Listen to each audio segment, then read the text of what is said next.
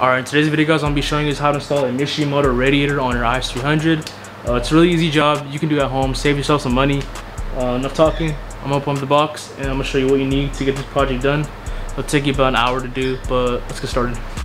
Alright, so I got the radiator all unboxed. Super fresh, it looks super nice. So no more fucking stupid plastic shit.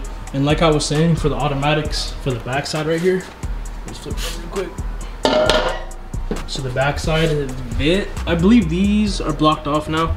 The automatic ones, the automatic transmission ones, these are for the Alright, my dumbass can't talk, but what I was trying to say is the automatic transmission radiator that they sell has two more like little nipple things sticking out of the other side, so your transmission cooler lines can fit in it. Those are not for the automatic transmission, those are for the radiator fan, I found out at the end.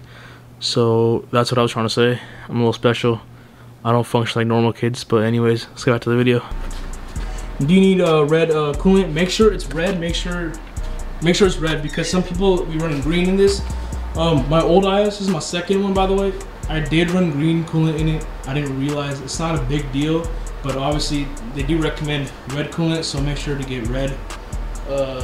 Even, you know, it says right here Toyota Lexus, so ain't that hard guys. So make sure you put right coolant in your car and everything will be good. So let's get started with the removing process. Alright guys, so I got the car jacked up. So first step is gonna be obviously drain your coolant. You'll see like a little I don't know what's it called, drain valve right here. So all you want to do, make sure you have a drip pan right here, start turning it. There you go, once, and then it'll come out right there. Hold on, just gonna spill on the ground. Alright, bet. There you go. So, oh shit. Oh yeah, it's gonna mess with shit, but while that's draining, what we're gonna do next is we're gonna start working on the top right here. I'm gonna take off the little intake scoop right here and start taking off the hoses and yeah, disconnect the fans and everything. So let's do that. So this is gonna be a 10 mil right here.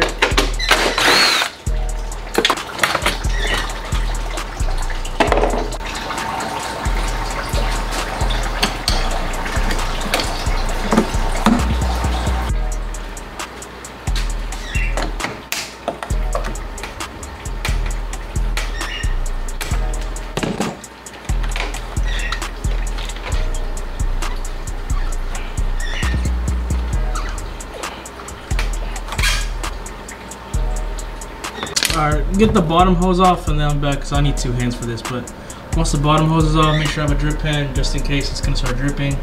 And then after that, we should be pretty much ready to take off the radiator out the car and then transfer the fans over and stuff like that. And then you should just take these off and it should be the last step. Should put these aside, don't lose this, just put it right here.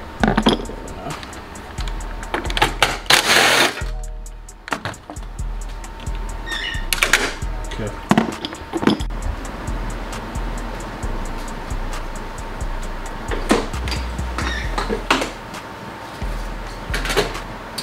One more thing I totally forgot. The coolant temp sensor, make sure to unplug that.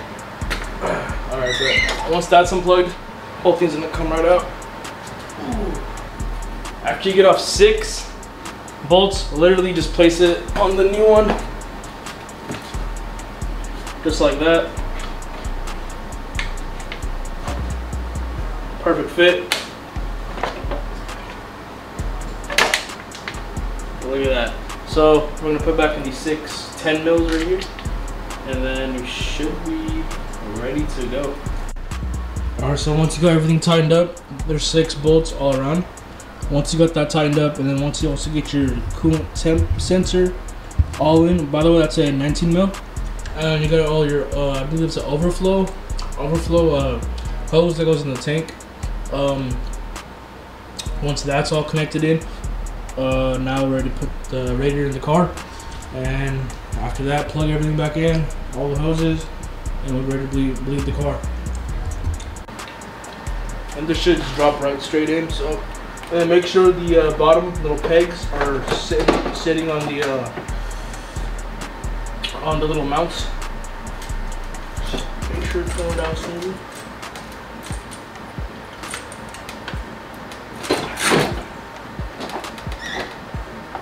Okay.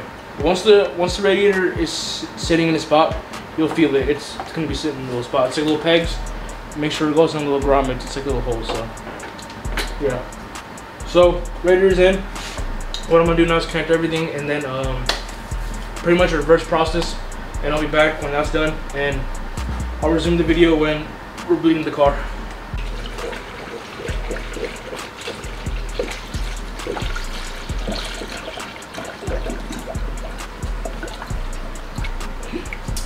Make sure there's no leaks while you're doing this. Oh shit. Make sure don't pour too fast.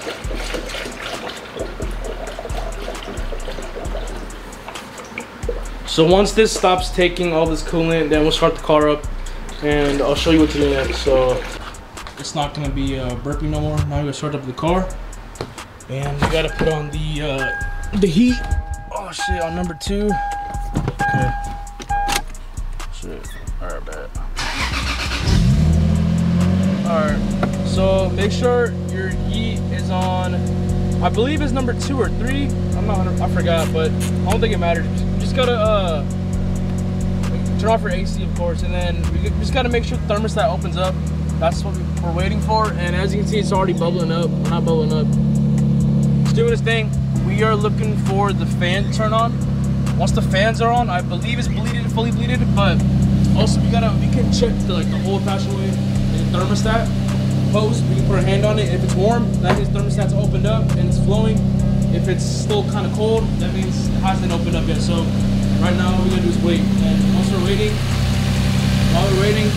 just check for leaks and everything. Alright guys, I didn't get my camera, but the fan did turn on, so that means the system is fully around the motor.